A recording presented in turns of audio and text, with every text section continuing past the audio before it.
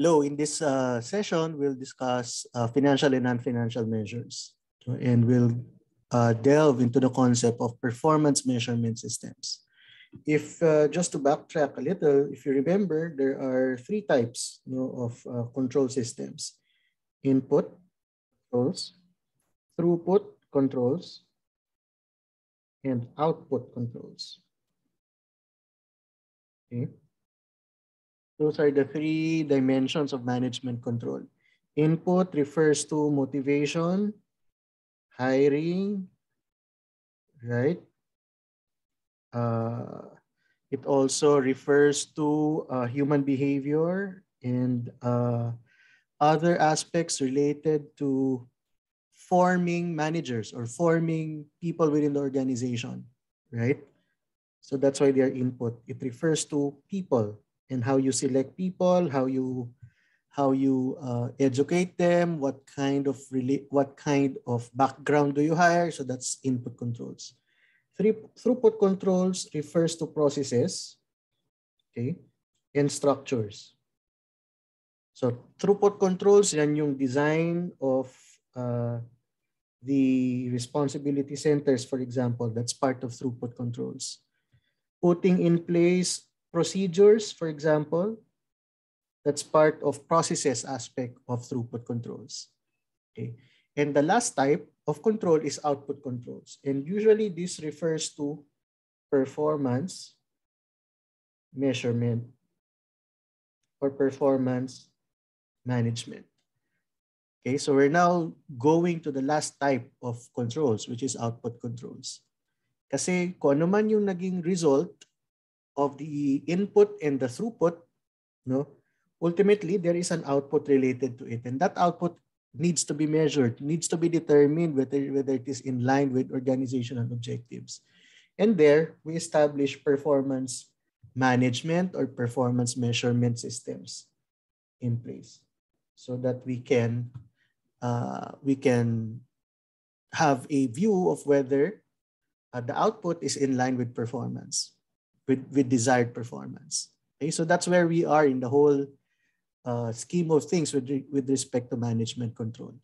So input, nandyan yung organizational culture, motivation, okay, hiring procedures, values of an organization. We discussed a lot of those things in previous lectures. So that's part of input controls. What kind of people do you want to bring into the organization? So that's what input controls are.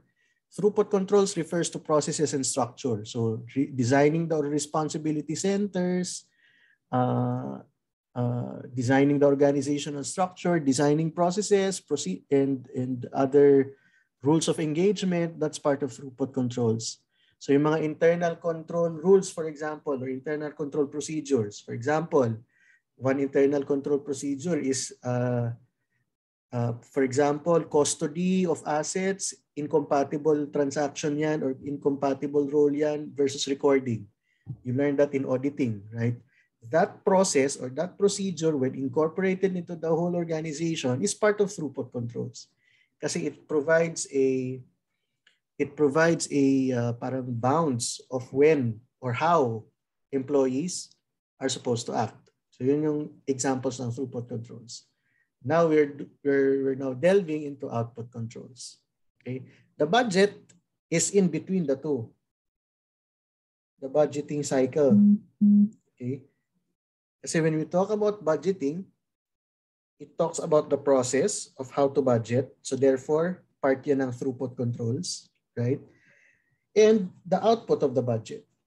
And that output forms part of output controls. The budget itself. The budget itself is a form of output control. Kasi yung budget, usually, performance is measured against the budget. And so therefore, the budgeting process, yung output ng budgeting process is an input to output controls. How you do the budget, that's part of throughput controls, right? So that's why budgeting encompasses the two, right? So now we focus ourselves or we focus the discussion on performance measurement systems, which are a component of output controls. Okay. So what are performance measurement systems? Okay. Essentially, this is a system of how to measure performance.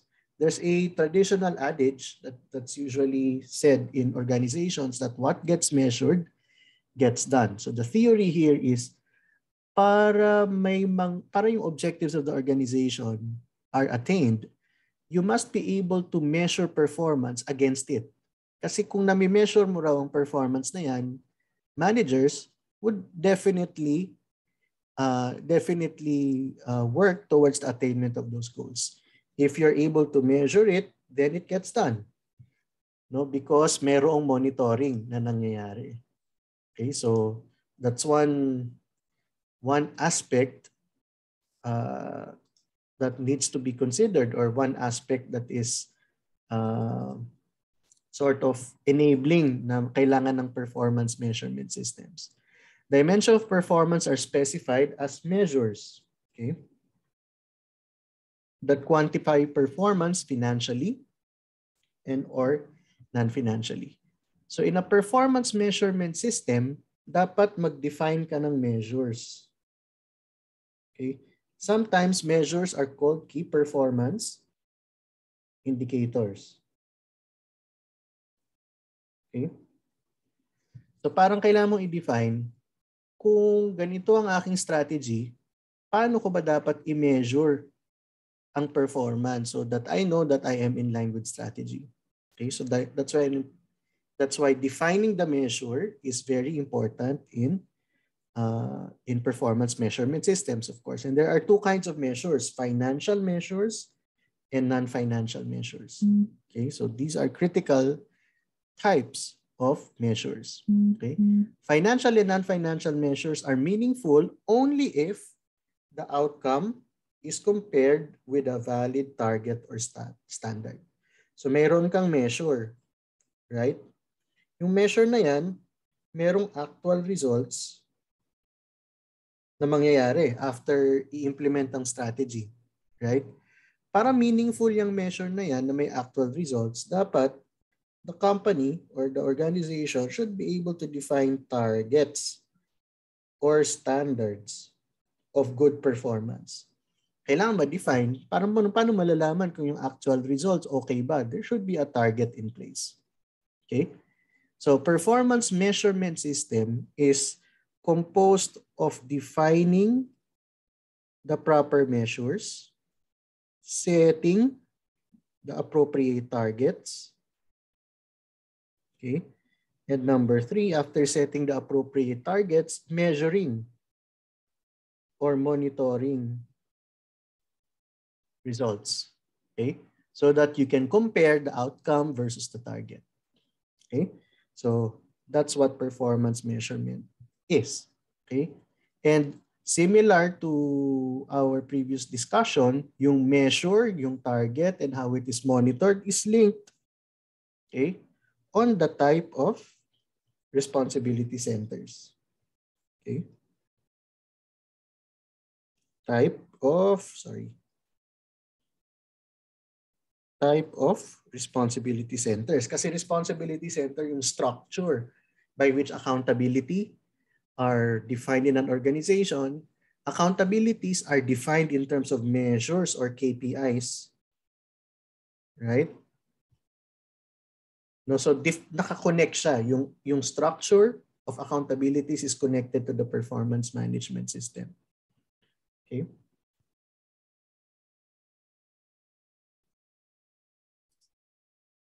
So what are the goals of performance measurement systems? Okay? Number 1, it helps managers and employees understand, implement, and refine the organization's goals and strategies. Kasi maraming trabaho ang bawat manager. By setting up a performance management system, okay, na lalaman ng manager alin ang pinakamahalaga, ano ang mga mahalagang tasks in an organization na kailangan niyang i-focus on. So it will decide which measures to focus on. No, so for example, you're a sales manager. Okay, if you're a sales manager, marami kang trabaho, right? No, number 1, mag-sales call. Number 2, pag nag-sales call ka, kumuha ng order. Number 3, pag kumuha ng order, making sure that it is delivered. Right? Number 4, pag na-deliver na, make sure that it is being invoiced or billed by the company. Number 5, in some organizations, collection. Okay? Number 6, of course, relationship management. Okay? What else? Number 7, go-to-market strategies. So, pwedeng may mga promotions ka na local sa mga pinagbebentahan mong accounts. Okay? Number 8, so probably community engagement, right? And a lot more things. So these are a lot of activities. Each of those items could have measures or key performance indicators. Paano natin nalalaman na maganda ang trabaho mo with respect to ordering? Paano natin malalaman kung maganda ang trabaho mo with respect to billing and collection? Right? So, yung mga bawat activities na yun, pwedeng lagyan ng measure. Okay? However, performance measurement systems also define which are the more important ones in an organization. Kaya usually, may weights yan in a performance measurement system. Sasabihin nila, your performance is 30%, yung benta. Na-exceed mo ba yung target na benta? Right? 30%. Then it guides individuals on which measures should he or she focus on. No? In the myriad of tasks that's important. Okay? So that's also one goal of performance measurement systems. And there are a lot of performance measures. There are financial and non-financial performance measures. So for example, if you're a sales manager, what are financial measures?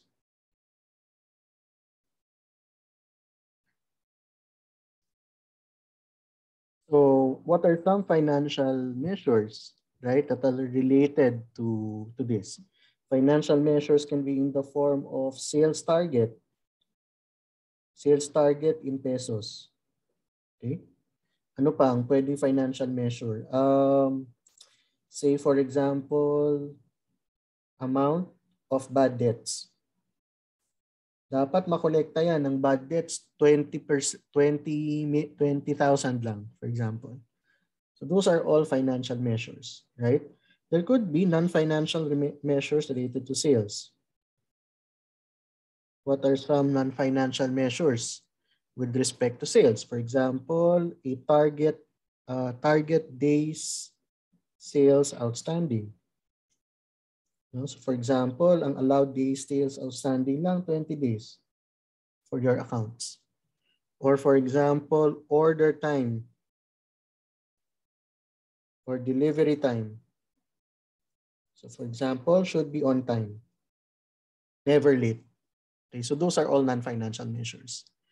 And in deciding, which of these measures should be part of the performance measurement system, managers need to be selective when deciding on the appropriate mix of financial and non-financial measures. Kasi pag nilista mo yan lahat, hindi na magkaugaga yung sales manager. Lahat to kailangan kong gawin or kailangan kong i-deliver. Right? You also have to guide your sales manager. Alin ba dito ang pinaka-importante for you, for me, for us to attain the objectives of the organization? We can always argue, lahat yan mahalaga, pero kailangan mong bigyan ng weight. Kasi baka yung pinakamahalaga dyan, hindi yun ang bigyan ng focus ng sales manager. And how do you direct him na focus on the big things? Bibigyan mo ng weight. At yung higher the weight, yun yung mas mahalaga sa performance ng kumpanya. So for example, probably the sales target, 30% of your total performance. Kasi yan ang pinakamahalaga. Baka yung amount of bad debts, okay lang. Hindi masyadong malaki. Or baka wag na yung amount of bad debts. Let's just have days sales outstanding. Okay?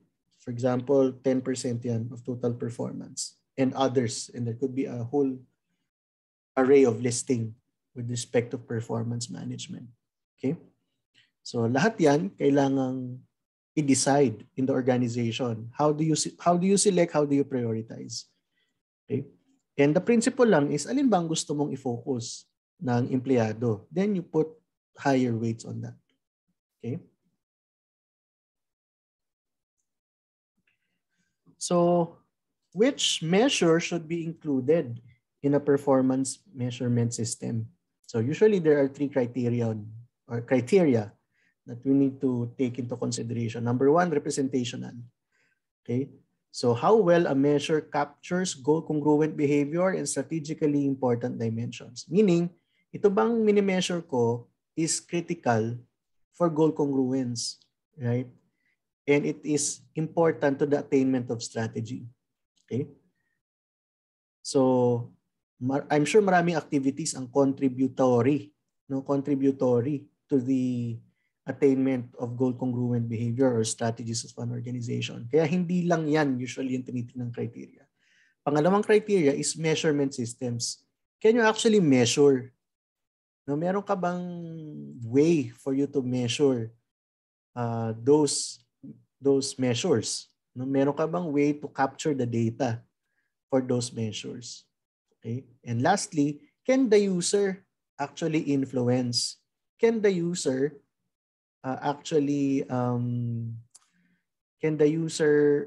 implement the activities that results to those measures?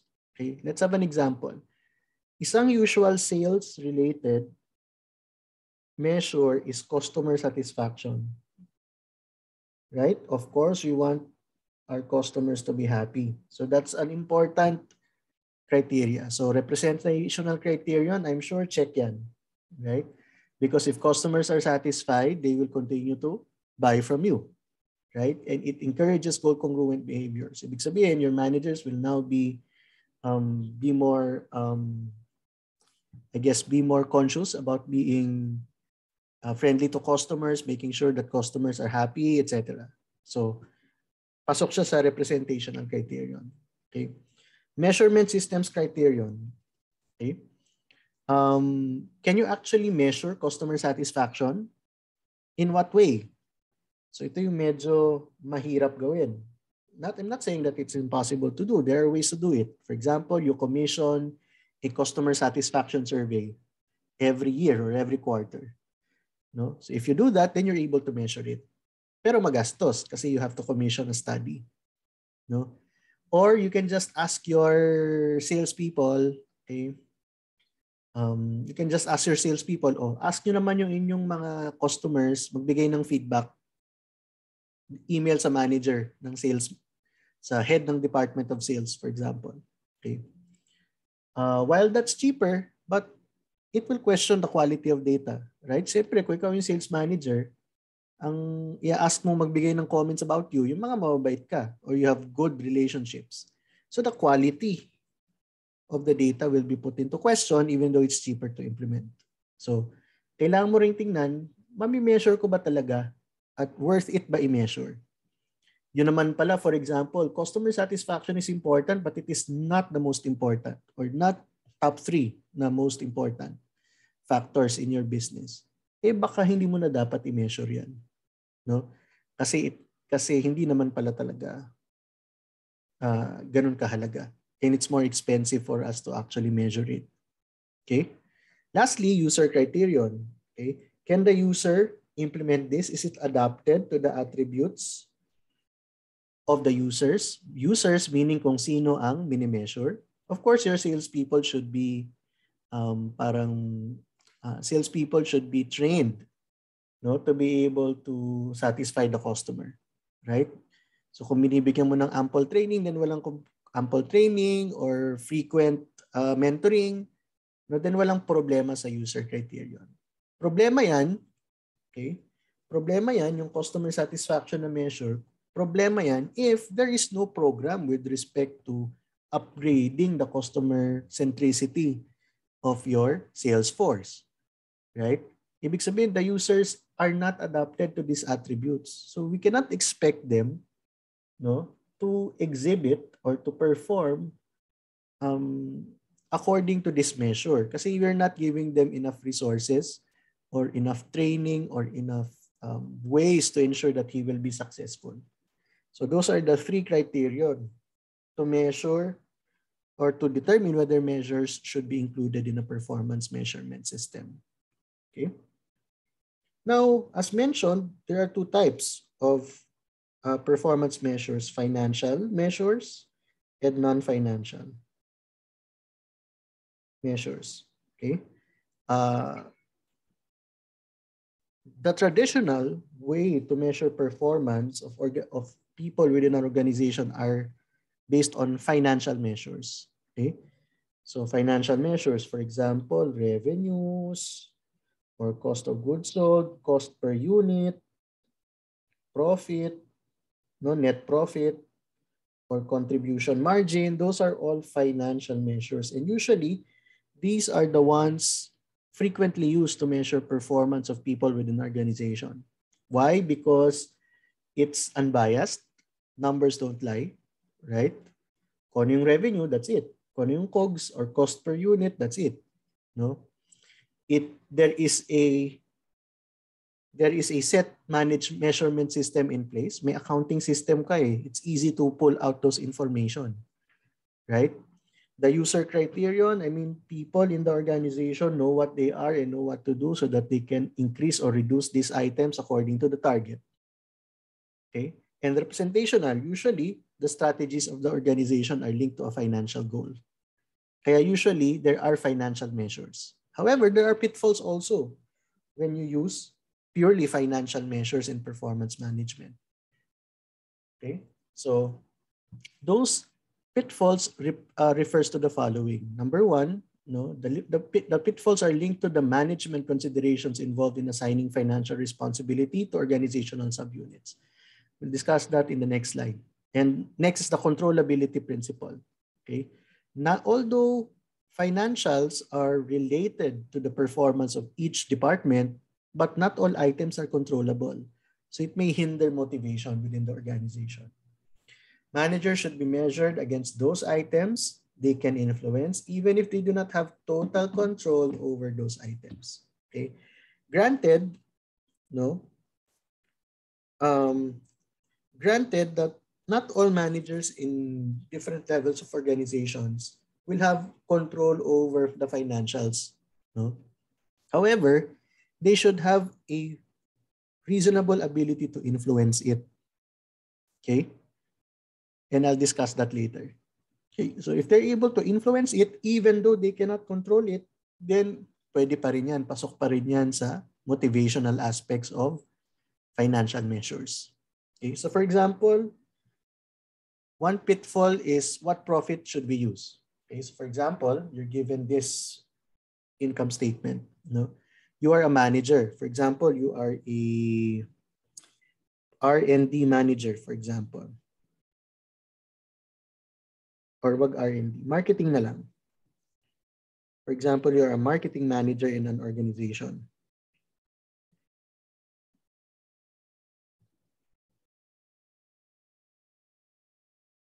Okay, you're a marketing manager in an organization. And then, kailangan tapatan anong financial measure ang best for you. Okay? Right? So, if you look at the different profitability measures, marami kang pwedeng tingnan. Right? Number one, you can look at it at the level of contribution margin. Okay? So, as you know, contribution margin is revenue, okay, minus variable costs, to be more precise. Okay? Variable cost. Okay? So, revenues, sales minus variable cost gives you contribution margin. Okay? Kung i-minus mo yung fixed expenses incurred in the profit center, that's what you call direct profit in the parlance of responsibility center accounting.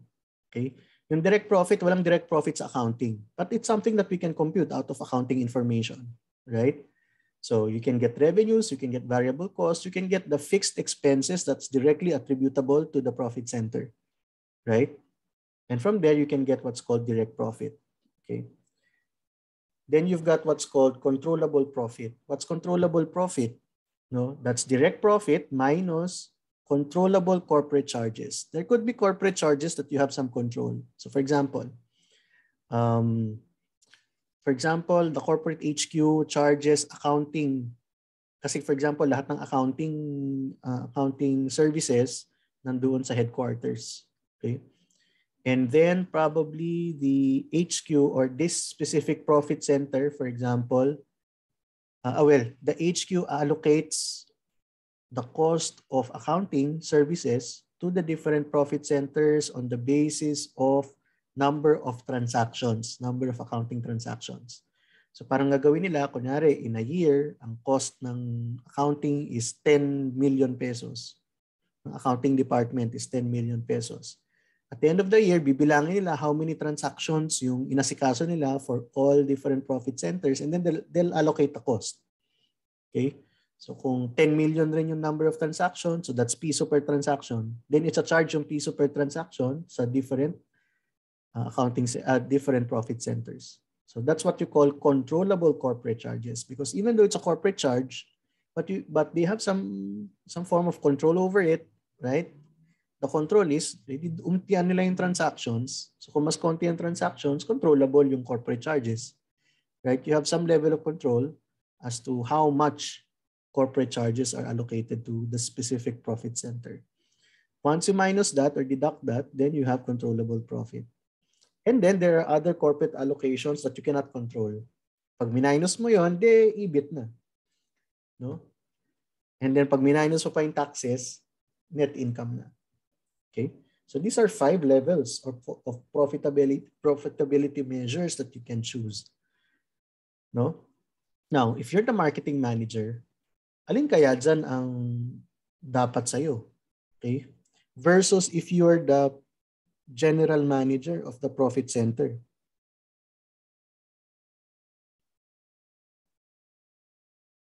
Right? Magkaiba kayo ng scope eh. If you're the marketing manager, ang scope mo lang marketing, right? So under marketing, ano kaya yung mga financial statement as items that you have some level of control? Obviously, the marketing budget. You can control marketing budget. So that's nandito yan sa fixed expenses incurred, right? Okay. What items can you influence? If you ask me, you should be able to influence sales. Right? If you're the marketing manager. Why? Why can you influence sales when you're the marketing manager? Isn't that the influence of, dapat ang main na influencer there is the sales department? I can argue, if I'm your boss, na yung mga marketing collaterals mo, dapat nagre-result ng sales yan. If it's not resulting to sales, then your activity is not effective. So you have an influence over sales. You don't have any control on sales, but you should be able to influence it and contribute to it by providing good marketing notes or marketing collaterals or marketing execution, right? And so I would say that you also influence sales. Okay. Of course, variable expenses, you don't influence it. Planta yan eh, right? So you should so therefore you have to make compromises. No? Sure na dapat. Let me change the color. Sure na dapat itong fixed expenses, part ka dito eh, yung marketing. So, kailangan part ka dyan. Okay? And then yung revenue, part ka rin dyan. Okay? Can you influence cost of sales? Ito yung medyo malabo, right? Okay? You cannot influence cost of sales so much because you don't have any clout over production. Okay? So, baka hindi rin appropriate yung direct profit para sa marketing manager. Pero hindi rin naman appropriate yung contribution margin. Okay? Kaya usually, what does some companies do? Some companies, they create their own measure. So for example, pwede kong sabihin na, gawa tayo ng sarili nating profit measure for marketing. Tawagin natin siyang marketing contribution margin, for example. Inimbento ko lang yung pangalan na yan. I mean, that's not an official title. But we can say na, okay, let's mag-invent tayo ng profit measure for marketing. Say, tawagin natin marketing contribution margin, where the formula is sales minus the marketing budget, for example. Then ito dapat yung contribution ng marketing to the overall P&L of the organization. Okay? So this makes marketing co-accountable to sales, and they're accountable also to their own budget. Okay? So you can invent those kinds of measures so that you don't have the pitfall of assigning items that are totally uncontrollable to different departments. Of course, for a general manager, okay, malamang hanggang controllable profit pwede mong i-assign sa kanya, right? So the financial measure for the GM is controllable profit, pero for the marketing manager, iba. For example, something we made up, which is marketing contribution margin. Okay? So those are things that we can, or marketing value P&L contribution, right? Which is essentially just sales minus the marketing expenses, right? So yung what profit should we use, actually you are not parang beholden to the traditional profitability measures. You can invent your own if that will ensure goal congruent policies. Okay? So that's one discussion with respect to profit measures. Next is in terms of another profit measure is ROI versus RI. ROI is return on investment, RI is residual income. So you learned this already. So ROI is EBIT, over assets employed. And the residual income is in earnings before interest and taxes minus the capital charge. What's the capital charge? The capital charge is computed as the cost of capital times the assets employed. Okay? Yung ROI, madaling intindihin. I mean, you've been studying this for all your life. Okay? So yung RI, that's something that we'll study a little bit further. So residual income, bakit siya sinawag na residual? Kasi it's siya yung excess income.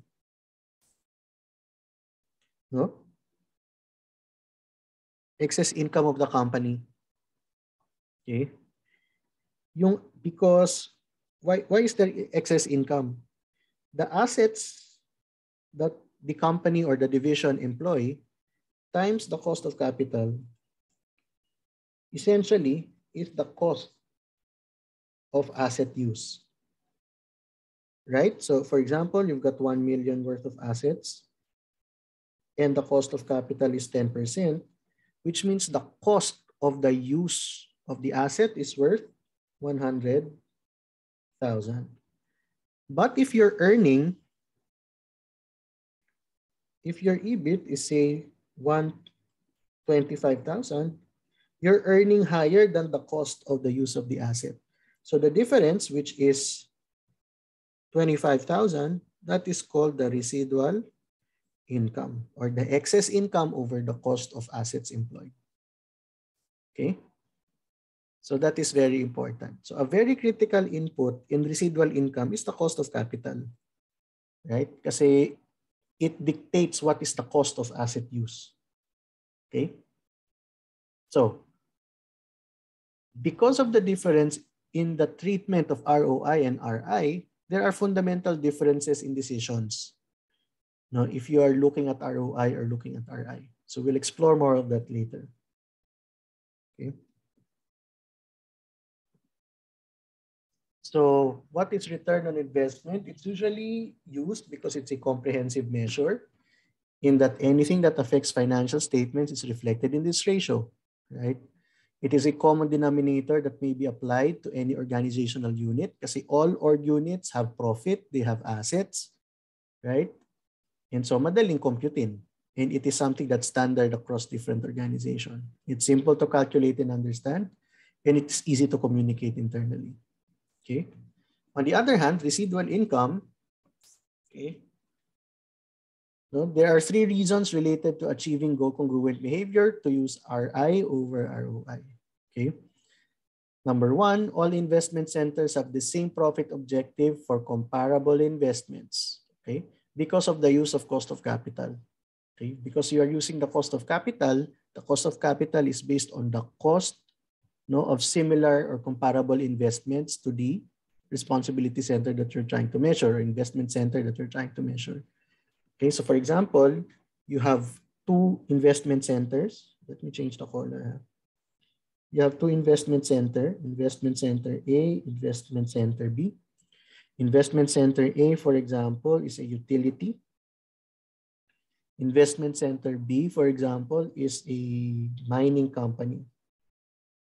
Okay. Okay. For ROI, the measure is EBIT over assets for both. So it's easy and easy to implement. Pero ang advantage ng RI, it will recognize a different cost of capital between the two. Okay? Right? A utility will have a lower cost of capital than mining. Right? And therefore, it makes sure that the decisions of the mining investment center is attuned, no, with comparable investment in its sector. No? So for example, the cost of capital for utility might be 12%, but the cost of capital for mining, because it's much riskier, no, say it's 25%. Right? And because the cost of capital is different, the standard by which new investments are evaluated are different, because they have to hurdle a different cost of capital charge. Okay? I'll explain that later. Okay. With RI, decisions that increase the ROI may decrease its overall profits. So for example, a division, so the current ROI of the division is say 30%. To increase its ROI, what does it do? No? It disposes an asset whose ROI is 25%. So the current overall ROI is 30%. The investment center head wants to increase ROI. What does he do? He disposes an asset where the ROI is 25%, which is lower than 30. So dahil nag-dispose siya ng isang low ROI asset, overall, the ROI will now be higher than 30%. Diba? Kasi may isang laggard na tinanggal mo. Okay? So therefore, this disposal is appropriate when you look only at increasing ROI. Okay. However, if you look at residual income, if the cost of capital is, for example, 20%, okay, right, then this disposal is not optimal, right? Correct? Kasi that asset is still providing residual income to the organization. So dapat hindi dispose yan kasi meron pa siyang 5% spread. Right? And therefore should not be disposed. If you dispose that, residual income will actually decrease rather than increase. Okay? No? So therefore, the decision will be different if you're using residual income. Okay? Next is for residual income, different interest rates may be used for different types of assets. Okay? In reality, you can attribute the cost of capital to different assets. We call that marginal cost of capital. Kasi nung binili ko yung asset na to, ito yung cost of capital. Nung binili ko yung next set of assets, ito yung cost of capital. So you know the cost of capital per incremental investment. And that cost of capital is called the marginal cost of capital.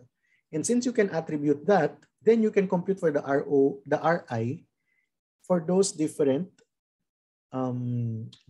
incremental investments more precisely than just having one general cost of capital.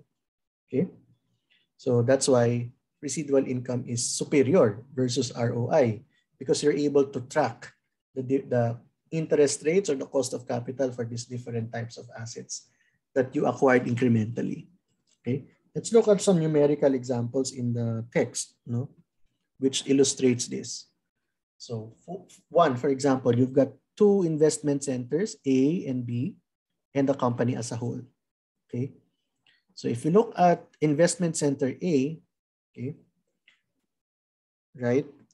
Ito yung assets employed niya, itong kanyang EBIT, okay? And if you compute the ROI between the two, okay, the ROI is 13% for investment A, okay? And 25% for investment B. Okay. If you look at residual income, assuming their cost of capital is 10%, okay, so that's EBIT minus the capital charge. Capital charge is 10% times the asset employed, 55,400. Okay. So if you look at this So if you look at them separately, investment center A has a lower ROI, okay, and a lower residual income because of the EBIT and capital charge. If you look at the combined, the ROI is lower between the two, pero it is still higher in terms of residual income. Okay. So kung ikaw yung company as a whole and you're looking at ROI as a measure, you might be tempted to just divest investment center A. If you divest investment center A, then company as a whole equals investment center B. It will result into a higher ROI. Correct? However, it will result in a lower residual income if you reduce or if you divest investment center A. That's what we're trying to explain in the previous discussion. So therefore, ROI is not a good way of deciding which ones or deciding investment decisions. You should look at residual income. Okay. Let's look at this problem. Okay. Ito naman, nagdagdag ng investment. Right? So, this is the current assets and the current EBIT of investment center A. Current EBIT and current investments of investment center B. Nag-invest in a new, may dinagdag, nag-expand. The expansion generated 4.2 of EBIT and 20,000 assets. No? So if you combine the two, right, the combined ROI is 15%, dati 13%. And so therefore, what is your decision? The decision is yes, you proceed since the ROI increases. Okay? Kay investment center B, okay, from 23.5, from 25%, yan yung current niyang ROI. Because of this new investment, it becomes 23.5. So the decision is no, do not invest because it will decrease the ROI from 25 to 23.5. So if you look at ROI, ganon yung behavior, right? But if you look at RI, no, nag-increase yung RI from 1,660 to 3,860 for investment center A. So ang decision niya, yes, invest. Okay? And tumas din yung RI, right? Tumas din yung RI, 5,160 to 7,360. So if you look at RI, investment center B, the investment should be approved by investment center B. Okay, so again, the ROI gives you a wrong result, wrong investment result. So that's why you should look at residual income. Okay. Of course, there are other ways to evaluate. You can do capital budgeting, right? You can do incremental analysis, no? But this is one way of presenting or looking at decisions or investment decisions. Okay. The point here is that ROI is not a good measure, no, and it's not necessarily going to result in a goal congruent decision. Now, because financial measures are they're not all encompassing. No, merong mga naiiwan na performance attributes if you're just looking at financial measures. That's why it's important for us to include non-financial measures in the performance measurement system. Okay? So financial measures are usually called lagging or historical measures. Kasi yung result ng financials, after na yan eh. After na ma-implement ang strategy. That's also one constraint of financial measures. Kailangan mangyari muna, right? Then, tsaka mo marirecord kasi yung financial outcome. And tsaka mo may measure, okay ba yung strategy natin or hindi. The problem is, tapos na, nangyari na. There might be little time to adjust. So, non-financial measures on the other hand are intended to be leading indicators. Leading meaning bago pumasok yung financials, ito na yung indicators of success. No? So for example, A leading indicator, for example, for salespeople is day sales outstanding, right? Another leading indicator is customer satisfaction.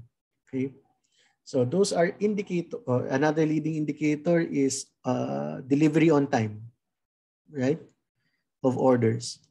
Okay, kasi bago pa pumasok yung kita, that's something that can be used to predict outcomes. Okay. So relying on financial measures can be dysfunctional kasi pwedeng i-game yung measure. Pero pag meron kang financial measures along with non-financial measures, then you can properly define what kind of behavior, what kind of actions you want your managers to implement. Okay? So what are some examples of non-financial measures? One are customer-oriented measures. So for example, market share, customer satisfaction, and retention, those are all non-financial measures. So if you see market shares increasing, then it is a leading indicator that you could probably expect better financial results. No? Second, business process-oriented measures such as on-time delivery, capacity utilization. Kasi if your capacity is utilized 100%, it means probably that you're getting good business, right? Employee-oriented measures, for example, number of training hours completed per employee, employee retention, no, because well-trained employees results in good results. Okay. Innovation and environment-oriented measures such as number of new products or services launched or percentage of sales from new products or services. No, those are other measures that are related to innovation, to new product development na pwede rin integrate in performance measurement systems. Of course, these are integrated along with the strategy. No, so for example, if the strategy of an organization is be present in 2 countries. Ang strategy, for example, is internationalization. Okay? 2% of the business, or no, 20% of the business in 5 years should be from international sources, right? Ngayon mo pa lang umpisahan yun. Naturally, wala pang net income contribution yung international sales mo or international operations kasi ngayon ka pa lang nag-umpisa mag-internationalize.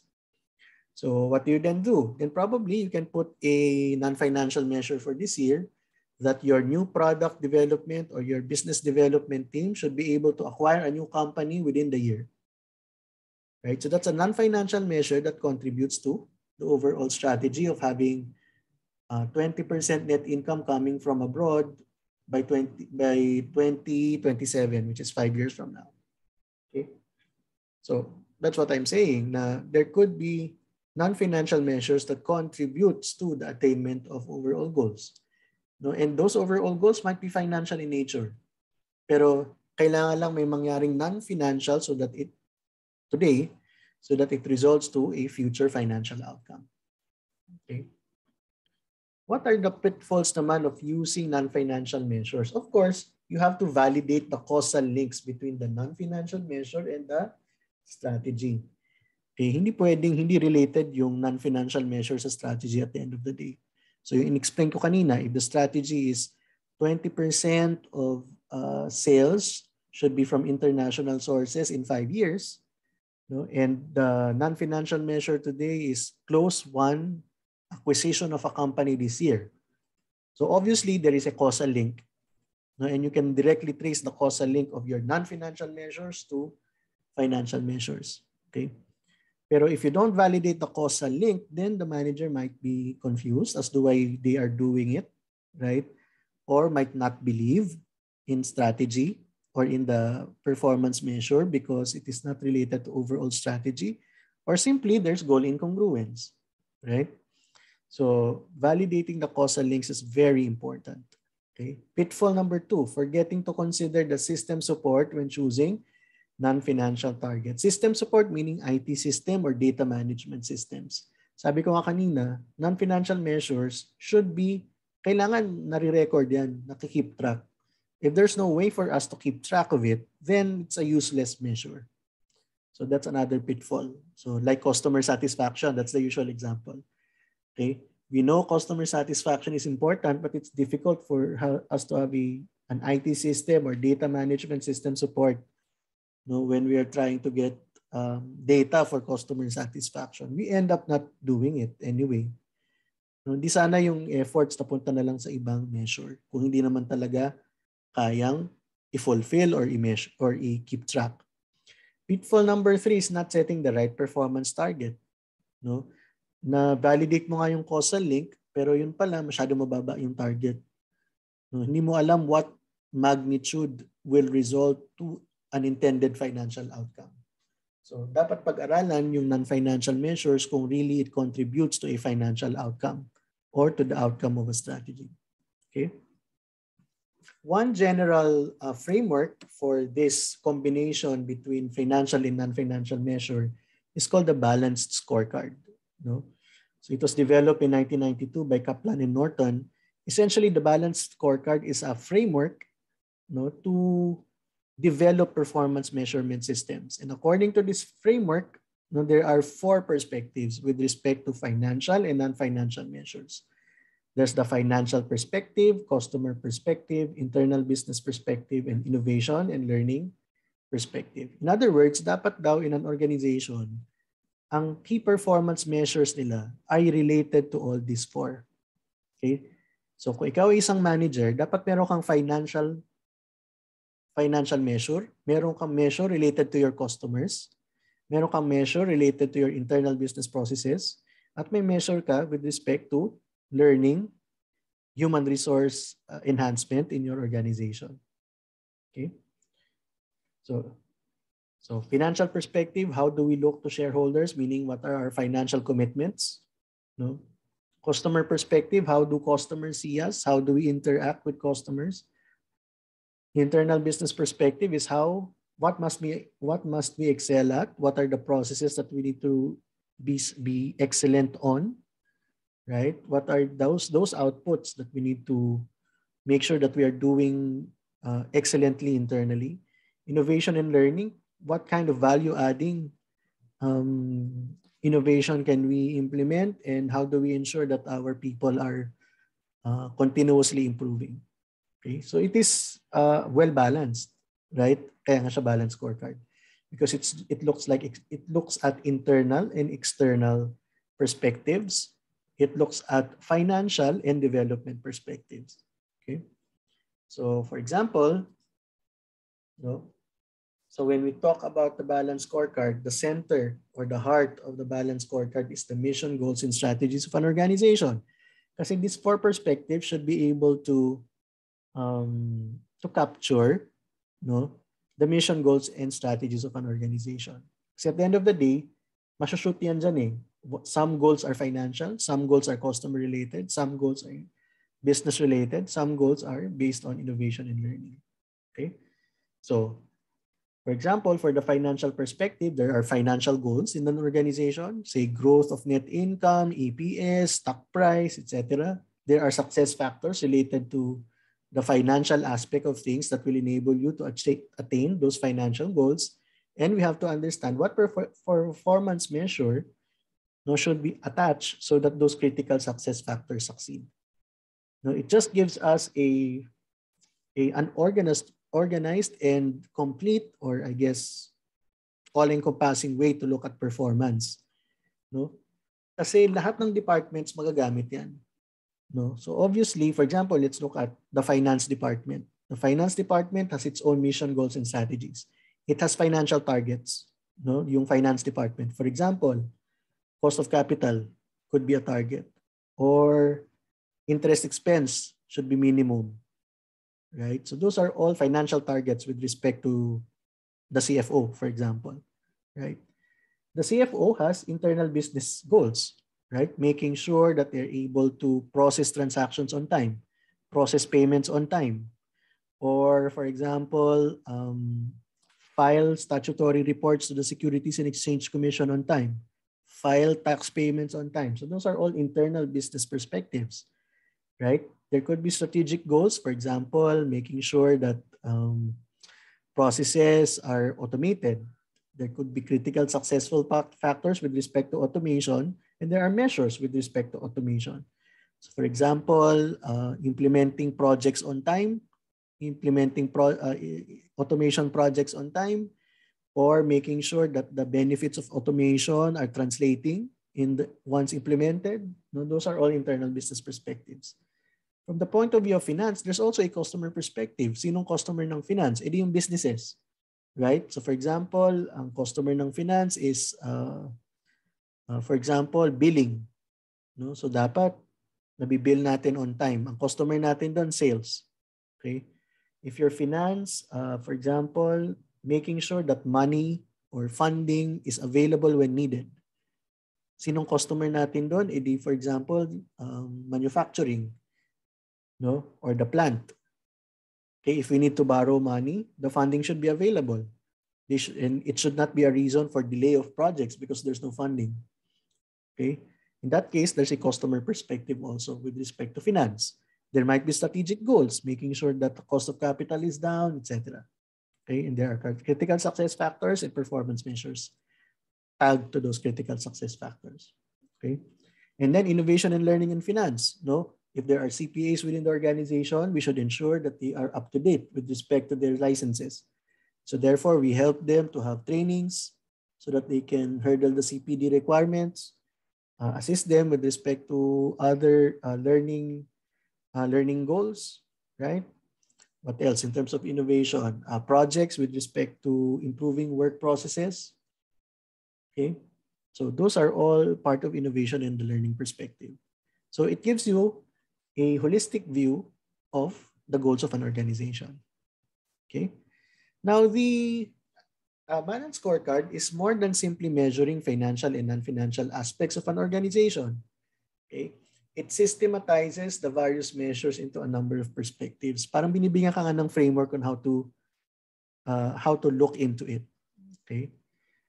It also is the link between strategy and performance measurement. It is emphasized kasi the mission, goals, and strategies is the heart of the balance scorecard. So you should be able to identify or categorize those strategies into the 4 perspectives and identify the critical success factors for all 4 perspectives and attach significant or attach KPIs or measures with those on those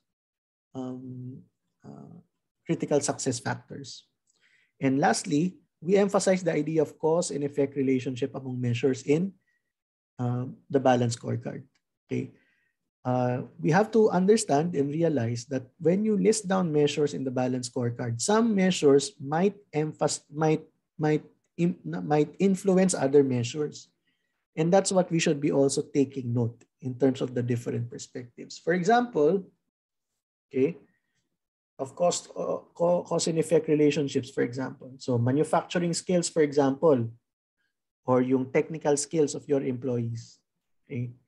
Pwedeng part yan ng perspective na innovation and learning. But improving the manufacturing skills or knowledge or technical skills of your people in the plant will definitely improve order cycle time. Right?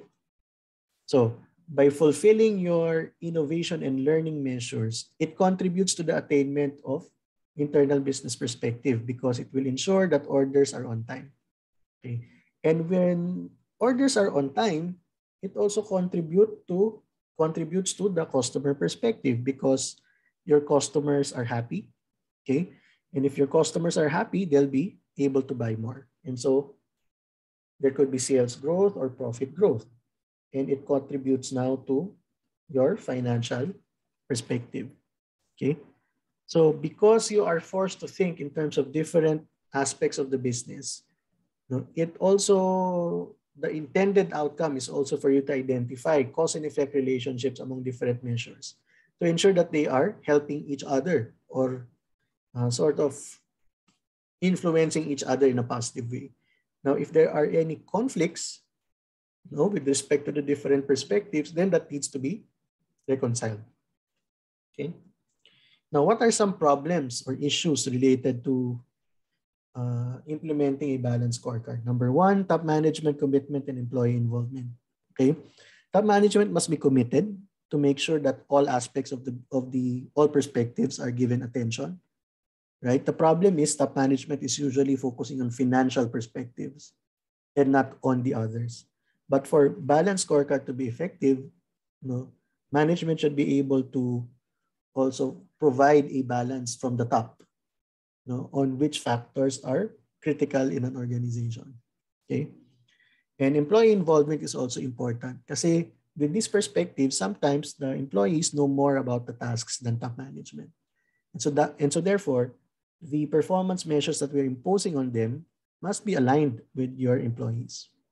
Second, the measures must be reviewed and measures and results should be reviewed frequently. The problem with some performance measurement systems is that it is set at the start of the year and then never monitored. They just monitor it at the end of the year. And so therefore, hindi na-attain ng performance measurement systems yung kanilang intended outcomes, which is to provide feedback to management. And if it provides feedback to management, then strategies can be readjusted, tactics could be readjusted, which is essentially the essence of management control.